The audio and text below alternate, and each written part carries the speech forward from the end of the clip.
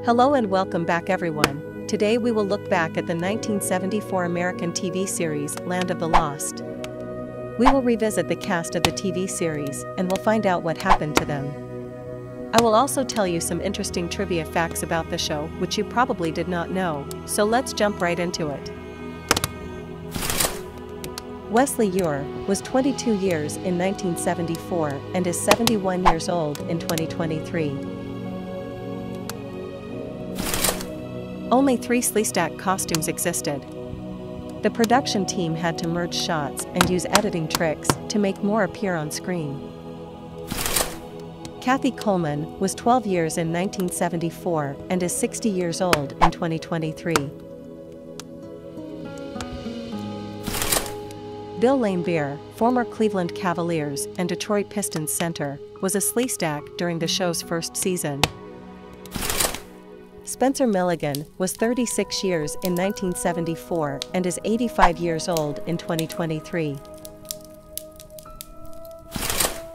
Wesley Eure performed songs at the end of 3 third season episodes with lyrics pertaining to the lesson learned in the course of the episode.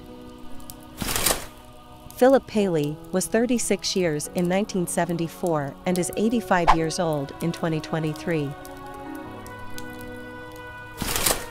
The series originally aired on NBC Saturday mornings. Seasons 1 and 2 had a 10 a.m. time slot.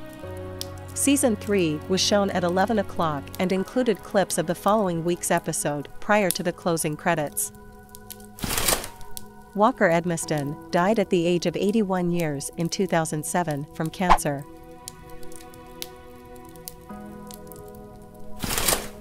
Writer David Gerrold named Chaka after singer Chaka Khan, whose song Tell Me Something Good was receiving heavy radio airplay as the show was being developed. Ron Harper was 38 years in 1974 and is 87 years old in 2023.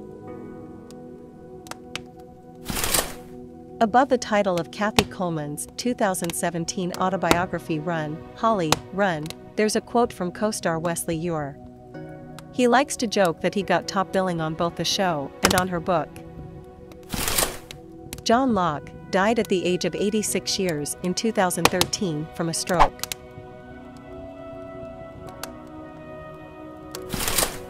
Wesley Eure's manager talked him into being billed simply as Wesley. His full name was added when the credits were overhauled for the 3rd season, and he went on to refer to the career move as one of the greatest embarrassments of his life.